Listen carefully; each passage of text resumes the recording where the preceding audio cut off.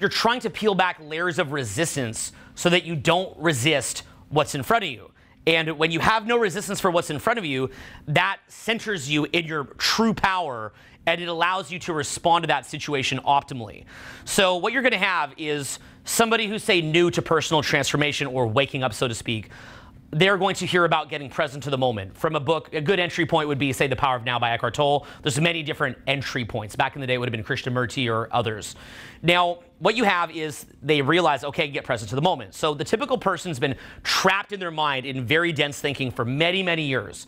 And the first time that they ever get present to the moment, it is like a breath of fresh air. They're probably hooked for life, right? All the seminars that you see with people wanting to like bow at the feet of the guru is because they got present to the moment for the first time ever. Years of weight and baggage finally went off them. They could actually think clearly. They had access to power for the first time.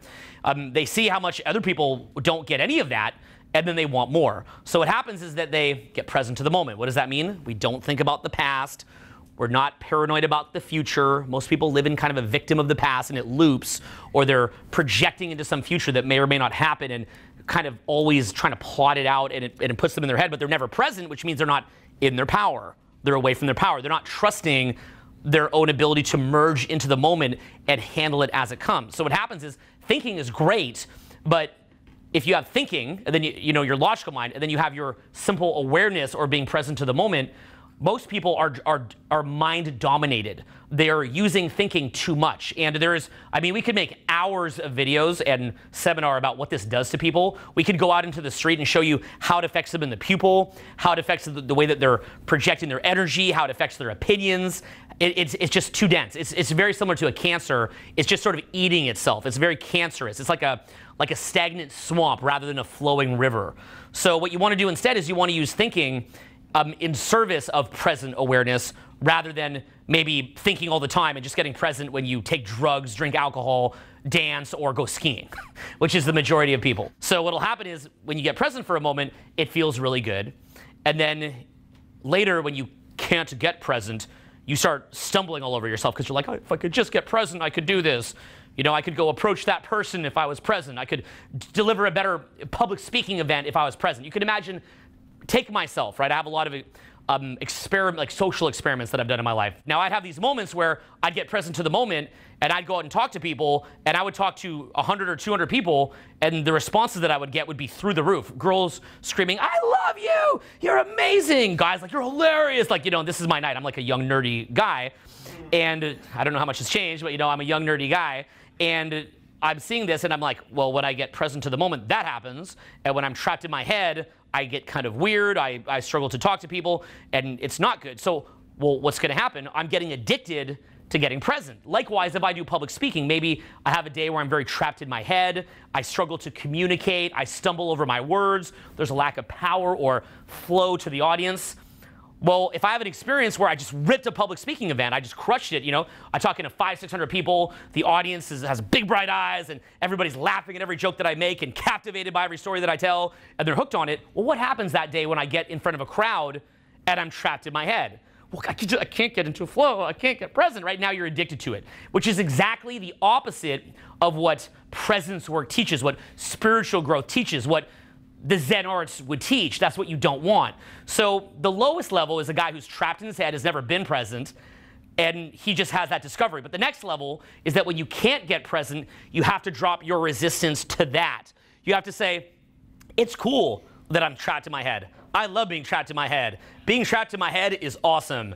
I like the fact that I'm completely negative right now and super victim. This is great. And then what happens is when you drop that layer of resistance to it, then it's like you peel back the onion another layer. And what happens is as soon as you strip the layer of resistance around it, then you get present. But then what happens, and this is kind of funny, and just not to make you go crazy here, then you get even more present.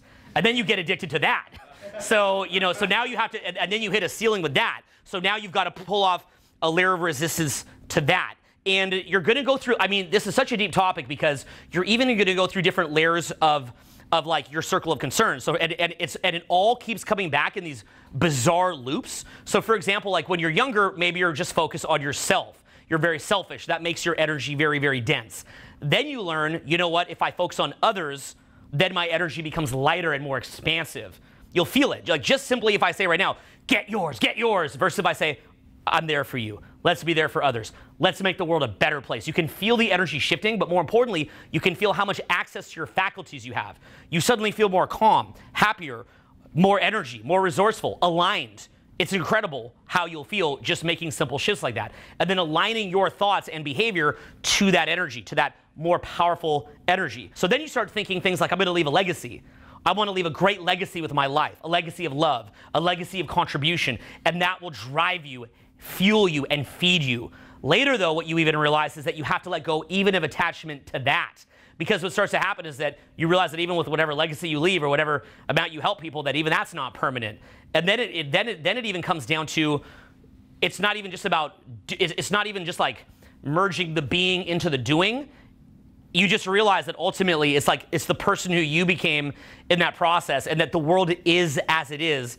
You cannot, as a single person, change, just you, change the whole world and make everybody wake up. It's hard enough to wake yourself up. I love how people are like, we're gonna wake up the world. The world is joining into a higher consciousness. Like, dude, I saw you mad when you couldn't get the Kit Kat bar out of the vending machine. Let's come on, like, let's get real, okay? Let's keep taking baby steps here and celebrate some small wins. People come up to me all the time and say, you're gonna make $1 billion, you're gonna change the world. I'm like, look, if me and Julien get on our YouTube video this week, can we stay in a good mood? That's good progress for us, and if we keep doing that, we'll build from there. So, a lot of time I think people use these monstrous goals as a way to avoid doing the basic smaller goals that they really could accomplish. It's almost like a way of numbing yourself from, what you really could do right now. You make something so big that you just can't do it. So instead, like, people will say to us, like, what's your 5-year plan? We're like, look, we're gonna get TM done this week. It's gonna be really amazing.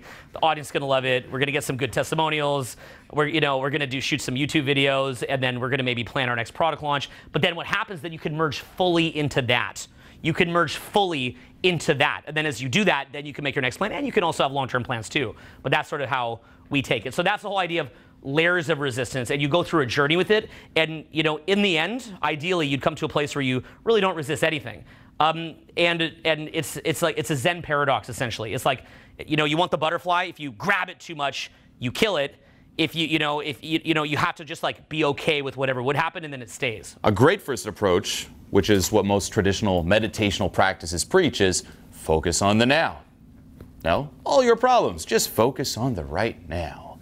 And it's a good first step. You focus on the present moment, you focus on a spot on the wall, you focus on a mantra, you repeat your mantra. And by doing so for a long period of time, what happens, if you're just focused on this, everything else fades away. All your problems fade away, and this side, it's like gone, and you're just now. Now it's great, but what happens when you stop doing it?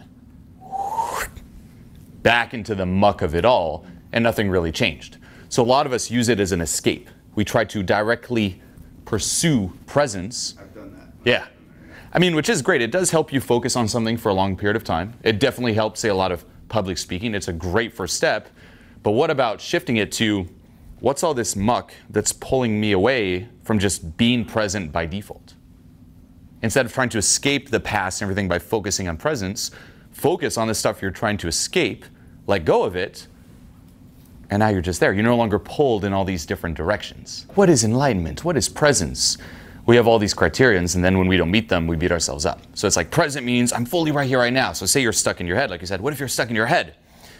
Well, you could change what is presence. Like, can you be present being stuck in your head? Letting go of the resistance to being stuck in your head. You could interpret presence as just full self-acceptance. Non-attachment, non-resistance. Goes back to Buddhism. And again, it's like, what's bad about being stuck in your head? The label you placed on it. The fact that you're saying this is bad. Imagine, you've been watching my videos for a while, and say all my videos like, dude, being stuck in your head is awesome. It is so good. You don't want to be out of your head. You want to be stuck in your head. That's the best thing ever. And you're watching that nonstop. And then you see other teachers and they're all saying the same things. All your friends are like, oh man, I'm so out of my head. I hate this. I wish I was stuck in my head. What would happen as soon as you're stuck in your head? You're like, yes. And you'd be present to that. So it's more so like being aware of all those different labels. The same with emotions, by the way. We feel bad about feeling bad. If you enjoyed feeling bad, it'd be fine. You'd feel awesome. That's the key. It's like learn to feel good feeling bad. Enjoy anger, enjoy all that. Now here's the other subtlety is we think that, say, if we embrace something like anger, we're going to propel more of it. Or frustration, we're going to propel more of it. But in reality, By you embracing it and feeling it, you will feel more whole by default, and all those quote unquote what we label negative emotions or states will start fading away. You'll just experience it less by default, but you can only attack it indirectly. You can't get rid of the anger. By embracing the anger, it'll just stop coming up as much. What about expressing it? So I get that you want to accept it and let yourself feel it, but what about... Expressing it can be good, but it doesn't get to the cause. So say you express it, usually we express it like when we pop, we go off the handle and express it. And it usually just takes a little bit of that pressure off what we're keeping down there, but that's what we do. We express it to just take a little off so we can keep the rest stuffed down. But then when you express it, what happens? You propel it in the world. So, I mean, it's fine to express it, but the key is release it, process it, feel it. Is that the same Feeling is the key. As opposed to dumping it on somebody and just infecting them with it. Here's what we'll call good. Here's the bad. What's in the good? Happiness, enthusiasm, excitement, passion, right? Laughter. What's in the bad? Stress, fear, anger, so on and so forth. We label everything. Jealousy. Now, here's the thing, okay? You're going to experience these either way. These are good, as we discussed before. You have a certain emotion for a reason. Now, because we resist them, they become states, but we have emotions for a reason. And most people just get swung back and forth, because they're going to come either way. You're swung back and forth, attached to the good, resisting the bad. And because of that, you're in this constant, perpetual state of suffering. Now, the solution... And really audit that. I would urge you guys to audit the degree to which you suffer from this duality. Really, really audit. How often am I really happy? Yeah. And then the solution, unfortunately, a lot of people take is, you know what? I'm sick of this swing. So what am I going to do? Not feel. Fuck the good emotions. Sure, I won't be happy and enthusiastic, but hey, if I don't feel the good ones, I don't feel the bad ones. And you go into apathy. Now that is not what you want. And if you're here in a state of apathy, if that was what you want, you wouldn't be here. But the key here is let go of the resistance to the bad and the attachment to the good and embrace it all. And funny enough, when you embrace it all, that's when you feel for the first time. Because even now, when you feel these good emotions, you're not actually allowing yourself to bask in them fully because there's a certain attachment to them. You know the pendulum swing's coming. You're going to get pulled right back into the bad ones. So if you allow yourself to experience the good ones fully, the suffering is going to be too great. So you kind of experience them, and in the background, there's always that fear of like, when is it coming? When is it coming? Oh my God, I got to keep this. When is the bad stuff coming? And it's still torture. When you just embrace everything, now you're free and suffering is gone. So it's catching all those labels, catching that conditioning. Acceptance. Yep. Again, big mantra, no attachments, no aversions. No attachments, no aversion. Yeah, what I love to do is if I feel negative about something, I notice that my reticular activation system is focusing on it, and I say to myself, it's focusing me on this negative thing to urge me to find a solution to it quickly and shake it off. So that mechanism is there evolutionarily in order to get you to focus on something that could be problematic. So one of the things that often Joe and I have struggled with traditional schools of enlightenment is this idea that you're okay, you never break presence. You never feel a negative emotion. The way that I personally view it, and again, I'm not the 85-year-old dude at the mountaintop in India, so I'm just saying how I view it as a younger dude sitting here in a more modern lifestyle. For me, the way that I view it is that you have this presence underneath it, right? So, for example, like if I got a phone call right now that my son was killed, it would not be my and that can happen. You guys need to understand that. I had a friend die last week. So you can't, I'm not going to expect myself to have no reaction at all, just to be in a blissful state. Perhaps that could be something to be achieved at some point. But I don't feel that I'm at a point where my purpose here on this earth is to be like that right now. I don't feel that that's my purpose right now. If I was at that point, maybe I was about to transcend to some other dimension or something, fair enough. But I feel right now there's work to be done here.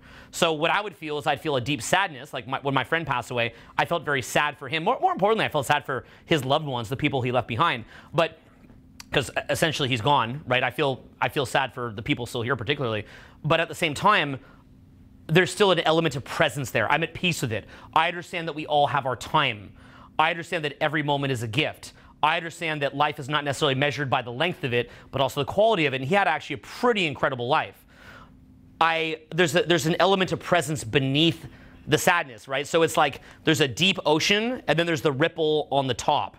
For most people, it's like the whole thing is this big freaking wave. When you've cultivated presence, there's that ocean of presence, and then there's the movement on the top is a way of thinking it. That's how I personally interpret it. There's many different people you could learn from, but that's how I take it. So if you think enlightenment, the way we kind of approach it, same as presence, is I'm always happy, positive all the time. But once more, then there's the resistance. You're falling into the same trap of then, once you're enlightened and all positive, it's like, I don't want to be negative, don't want to be negative. Okay, so remember, all emotions you have for a reason. It sends you valuable data. If you experience guilt, that's valuable data. You did something that was out of integrity with who you are, what you valued. Lesson learned. Fear. A lion comes. I'm not afraid. You're dead. If you didn't experience fear, you'd be dead. But once more, the difference is between the emotion and the state. You resist it, now it's a state. In terms of presence or enlightenment, or what happens when you embrace it all, think of a video game. That's the best way to put it. If you take a game like, say, GTA, minus the killing and everything, there's the character, and then there's you. Here's the game, the world, the universe of the game. Here's the little controller. Here's you, sitting here, playing the controller. And here's a little character in the game, okay, running around doing shit. This character's perspective in the game, this character is going to experience fear, anger. This character's value and self-worth increases as you level up, right? That character's experience of the game is very different than the player's experience of the game. For the character, it's like everything's very real. It's like, oh shit, oh my God, like that. For you, you're experiencing the same thing, but there's not certain resistance. The experience, your relationship to what's going on inside is different.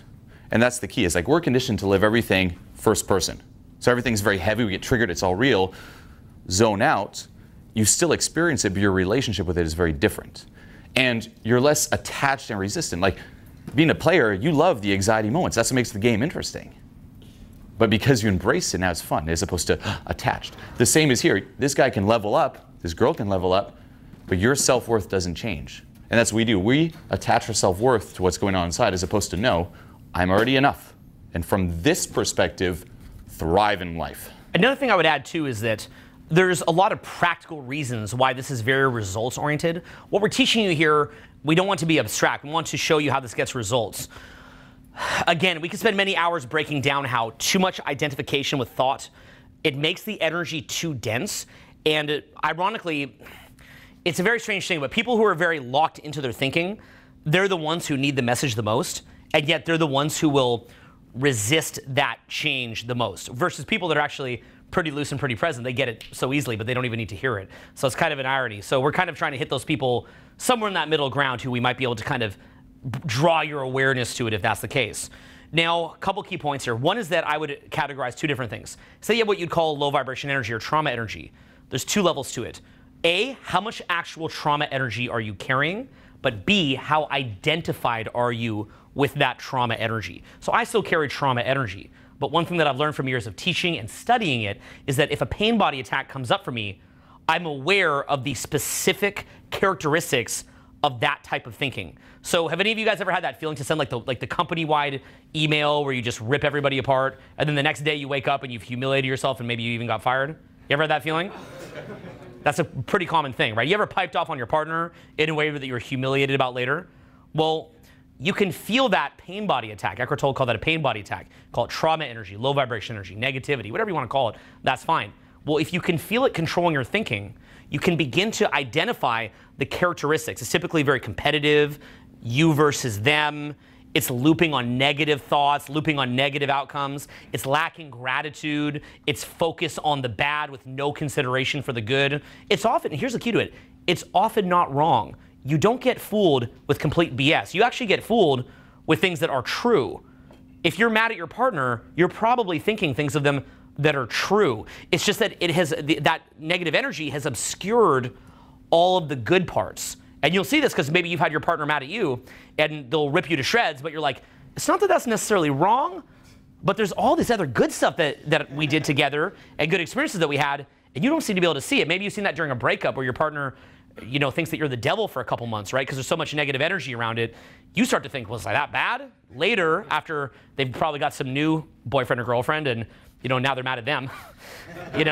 They remember your relationship as like, it was so great. My new one's a jerk, right? Because the negative energy is controlling them. Well, that same negative energy that was on you now goes on their new partner, and then they can actually see you in a more balanced manner. When you detect yourself in that really negative mode, yeah, maybe you have some trauma energy there. You're being what's called activated. Say that word, activated. Okay, so you're being activated. But if you know the characteristics of it, it's like, say that like when I was a kid, I drank a few times in high school. Not a ton, but I tried out because I thought it would be cool. And I could remember one of the biggest differences with me and my friends was they would get plastered and they would start like jumping off of like cliffs into the water, which is super dangerous if you're really drunk, or they'd go like, steal a car, like do something crazy. And I'm like, what I would always do is like, I'd be like, yeah, jump off the cliff, like do this bad thing. And I'd be like, I just simply do this. Simple question you can ask yourself. Would I do this when I'm sober? Like so even wasted, by the way, I could be wasted. I'd be like, would I do this when I'm sober? And I'd be like, I think I would. And I'd be like, but I don't remember any instances of doing that when I was sober. That probably means I wouldn't. So what you want to do is familiarize yourself with when you're being activated, trauma energy. You want to say to yourself, when I was in a great mood, how did I think? When I was in a great mood, what did I focus on? And if you can familiarize yourself with that, it's almost like you're kind of drunk and in this kind of haze, but you can sort of, and it feels so real when you're being activated, right? It feels like when people commit suicide, for example, their problem seems so real. It's so real to them that it drives them to self-annihilation. And there's suicides every year. So what I found helpful in my own life was simply remembering what was it like when I had that frame of reference when I was in a positive mood. And then I say to myself, will this pass? It's like a wave, it'll pass. Then I say to myself, could I think differently than this? A lot of people will take psychedelic drugs for that reason. They feel that it gives them a frame of reference for a different way of thinking. I don't do those, but I respect why people have their reasons for doing that because essentially it shows them that they could think in a different way. So you want to be very aware of how you think in a positive mode and how you think in a negative mode. And then when you are having those attacks, simply recall through the haze, say the word through the haze. Through the haze. Recall the positivity. Okay? Or at least maybe a balanced outlook. Say that word, balanced outlook. Okay, say balanced outlook. It doesn't even have to be super positive, but it's got to be balanced, right? Well, that girl, like, or guy ripped you apart during a breakup, it's not that they were maybe wrong about the critique of you, but they're not focusing on the positive as well. It's not a balanced thing. It's very charged with reactivity. So you want to be aware of when your behavior is getting charged with reactivity and it's kind of pulling you down this rabbit hole. In my own case, probably the only place that I'll get like that anymore is sometimes there'll be people who I work with or associate with where I know that they feed off that kind of energy, and I know that like if I call them in a good mood or laughing, it actually infuriates them, and it's to the point that they can't even hear what I'm saying. So I'll kind of try to put it on and be like, look, I know, it's terrible, just terrible, but da-da-da-da. And again, it's not that they're wrong. Usually they're right about the thing they're frustrated about. Actually, I agree with them. But if I don't sort of, connect with them where they're at. And that's another thing, too, is that for Julian and myself, we mostly like to be very lighthearted and laugh. But oftentimes in our seminars, we will try to get more serious. In fact, at the event the other night, we tried to get a little bit more heavy because we understand that there are people where if we're laughing, having fun, it just looks like a couple fairies at the front, like, wee, wee. They can't get it, right? So sometimes you've got to meet people where they're at. Okay, you've got to see where they're at and meet them there. Often in marketing, you have to do that, right? If most of the world's in a very low vibration state, if you market at a high vibration, they may not be able to see that. The irony is people who are more serious or mind-dominated, if they see us being positive, they're just being positive because it's just like the marketing. The real world is harsh and bad. And I'm like, actually, in a pyramid, most of the people at the bottom, the biggest part of the pyramid is the bottom, and that's almost all highly negative. And so if you want to market, go negative is actually a great move. That's why McDonald's will usually sell more than salad heaven or something, whatever it would be. Here it would be Pluto's, right? There's probably more McDonald's than Pluto's. So Pluto's has a great salad. I just had one. So here in San Fran. So what you want to think about is, again, there's how much negative energy you're carrying, and then there's how identified you are with it, right? So over time, as you get older, you can release more trauma energy. And so it becomes easier. You're going to get attacked less frequently and with less severity. But you are going to have those attacks. And so then what you do in the process of that is you learn the characteristics of that energy, and then you learn not to identify with it. Then over time, you also learn the characteristics of more positive, high vibration energy, and you see where the pockets where that helps the most, results-oriented wise, you're gonna get a better inner and outer result, and then you can sort of identify with that. That's just sort of like along your journey. And again, the more that you're releasing, the better that you, the less that you even have to rely on that. In terms of awareness to when you are triggered, you would want to write that down. As I said, at first you're going to notice after the fact, then you'll start catching it, but you'll still act on it, and only then can you catch it and release it. But for now, it's like write it down. So much of this work, as we did in the first part of this event, is awareness. So every time you're triggered, catch it. If you know also the different ways you tend to try to numb how you feel or escape how you feel, whether it's through, watching videos online, watching porn, eating, drinking, whatever it is, write those down. Your go-to ways to escape, and that's another perfect opportunity to dive into this and release it. You catch yourself like, wait a minute, what am I doing? That's the question you want to ask yourself. What am I doing? If it's one of those ways of escape, dive into it instead of continuing with the escape. And in terms of results, remember too, it's like until you see things as they are, there's not much you can really do, whether it's the world or even other people. And this is key. That trauma that you're carrying, whatever state is running you, that is coloring your experience of the world. Someone who is run by, say, fear, that's the state that they're in, that colors their experience. Here we're all in the same room, but if you're someone who's run by fear, you're going to be sitting here like, what are people thinking of me? Am I in danger? What about this? What time is it? Oh my God, this, like nonstop. When you meet someone new, that's where your selective focus is going to tune in on. Oh, are they dangerous? What about that? And you don't see them as they actually are. Same with someone who's angry. There's so much projection. That drama will be projected out. And if you're not seeing someone as they are, it's very hard to connect with them. It's very hard to even socialize because you don't have the facts. Even your social calibration isn't based on the person, but on what you're projecting onto them. Does this make sense? Okay, so you must release it to then see the world as it actually is.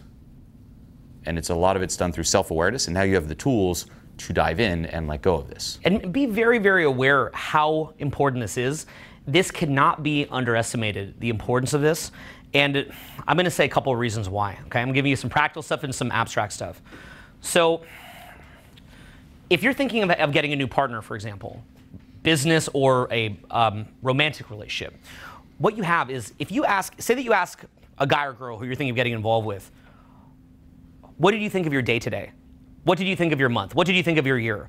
What do you think of your job? What do you think of your exes? Things like that. If they would kind of rate it at like a 4 out of 10, 5 out of 10, 6 out of 10, whatever it is, that's often a clear indicator of what they're going to think of you. You'll meet somebody and they'll just complain about their ex or their previous job or whatnot, right? Say I'm making a hire and I hear that person complaining about their previous job. Let's say I have a student and they maybe took a program with another company and they start ripping that company apart. Like, oh, I took, like, because I remember this when I was like 22, I'd have a guy come say, take like an infield training with me, and he'd start ripping apart the company of some previous company you work with, right? And I was like, oh man, you got to see our company. It's going to be so much better.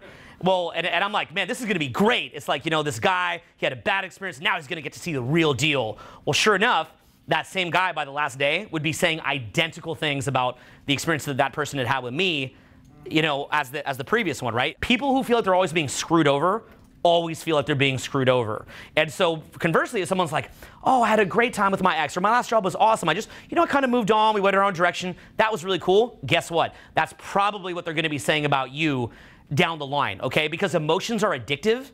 And so just understand that, like, you should look at how you describe things. Look, and let me be clear here. That doesn't mean that you couldn't have had a crappy ex or a crappy ex job. And that's fair. I'm not trying to take away from that. We all have. I 100% have. But like, if you ask me logically, what do you think of, like, say, a previous person you're involved with? I can logically tell you, like, the reality of it and whatnot. But overall, my go-to, like what I'll go to when I'm just kind of chatting, that's going to be a reflection of my state of consciousness. That's why they say what someone says about you is really what they think about themselves. It's a reflection of their own reality. Again, there's a lot of exceptions to this, guys. It doesn't mean that you can't see the bigger picture. It doesn't mean to be a fake fairy optimist, but it's just related with emotional addiction, okay? Most people can't let a compliment land. Notice even the exercise, staring at each other in the eyes. Breaking the tension with laughter or looking away, just that was hard, letting someone see you. What if someone says, nice shoes? Most people would interpret that as sarcastic, like a diss. If a stranger walks up to you like, nice shoes, you're like, fuck that person. As you move up, it's like, nice shoes. Oh, these shoes are nothing. You have to deflect it, like the laughter with the eyes, because it's just too much. It's too good for you. And then as you move up, nice shoes, thank you. You let it land. Now that's just a compliment. Think of different opportunities. What are opportunities that are right there in front of you, that people are even pushing onto you, that you're not seeing as opportunities? The same as that compliment. Oh, sarcastic diss, when in reality it could have been the best thing ever for you. We do this like crazy. You don't have enough capability with your brain to focus on everything at once. That's why you have an RAS, a selective focus. You will tune out good things. Things that don't enter your reality, things that are not for you, you tune them out. Do you ever see Wayne's World? It's like not worthy, not worthy. That's what we have going on inside, and we freak the fuck out. It's easier to stay small.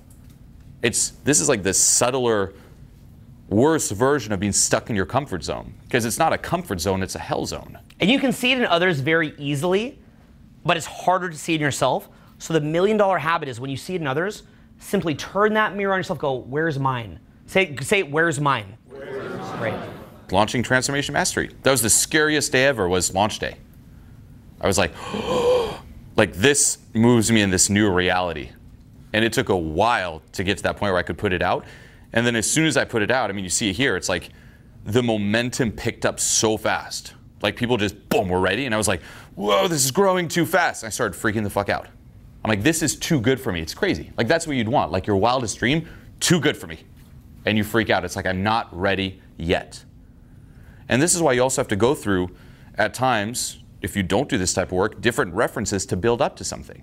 Like I remember when I first started helping you out and we'd go speaking, I was like, I wish I could go up in front. If I was in front, I would kill it. And I remember it's like, oh, just go up for 10 minutes. And I sucked. And I thought, like, if I could just get ahead, but I needed those references to be like, okay, now this is for you. Now, funny enough, if I released a lot of it, I would have gone there faster. But you can't skip ahead. We all have that ceiling. The same with money. Right now, if you win the lottery, I'd bet my life on it, you'd spend it all. You're like, what? Not me. Only idiots do that. The statistics on that are the most revealing thing about this topic. Yeah. If I give you $1,000 right now, you're going to feel that burning a hole in your pocket. Like, what can I spend it on? It's too good for me. You find a way back. The peace of having savings doesn't resonate with you. You need the chaos of being on the edge. You need the chaos of fighting with your partner. You need the chaos of having problems with the people who you work with, et cetera, and you're addicted. You're in a lower energetic reality. That trauma energy resonates with it. It needs it. It's like if you eat a lot of foods that promote candida, you'll start to, the actual candida in your body parasitically invades your thought process and makes you chase down foods that will get you candida. The major reason why people just love bread, it's actually the candida in their body that says, That's pretty weird to think about. Well, people don't admit that they love trauma energy, which they actually don't. They kind of hate it, but they're hooked on it. And they need to keep replaying it or else the world feels too quiet to them. The more present that you are, the more that you have a palate for subtle peace. Look at that for a moment. The more present to the moment that you are, the more that you can enjoy the flavor of a carrot. But when you're very trapped in your head, you need that like really sugar bomb thing to taste anything. If you're at peace, you can enjoy the subtle peace with your partner. But if you need chaos, you need the drama to feel anything or you feel numb. Yeah. That's a very subtle point there. The more present that you are, the more that you rise up and let go of trauma, the more that you even have a palate to let what is real success land, that you could even feel it as opposed to blocking, as opposed to being in this weird haze and then you need something really intense to break through it to experience emotion. Please consider that one because it's one of the most important ones you'll ever learn. Some other stuff is remind yourself like you will always find a way back. Big question, what do for some reason I always find a way back to? This is why you'll see people like they move thinking everything will be different, but for some reason you find a way back. Create the same circumstances, the same drama, same type of friends, same position, same image, what people think of you. You always find a way back. What do you keep finding a way back to?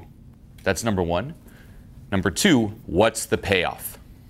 What is the unconscious payoff? All the things you hate in your life right now, how do you secretly love those things?